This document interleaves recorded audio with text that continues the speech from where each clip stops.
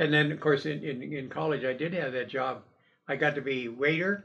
That was a way of getting food in a period when we had rationing.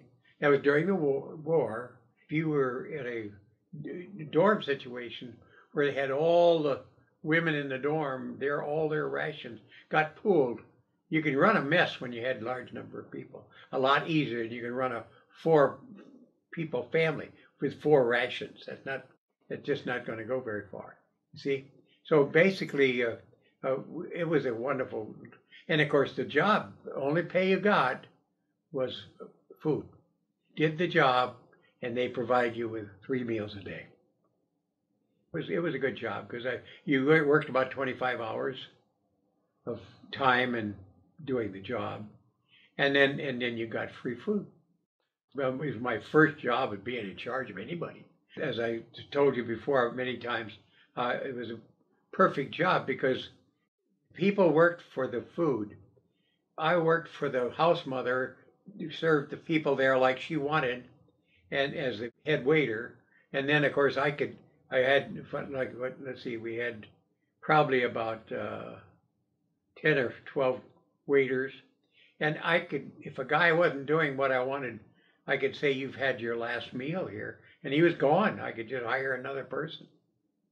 I had complete control over them. There was no money involved. They just were eating there. I liked develop teamwork. Make everybody help everybody, and that's the way I started.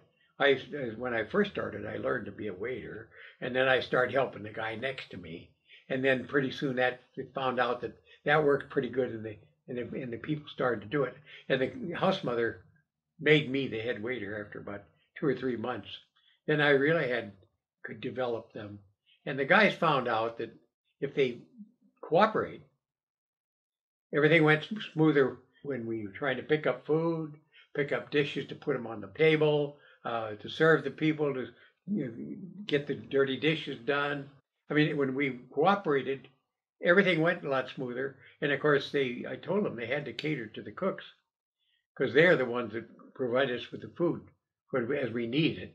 And of course, the guy at the farther end of the mess hall got to get food first because he had the farthest distance to go to serve and so forth.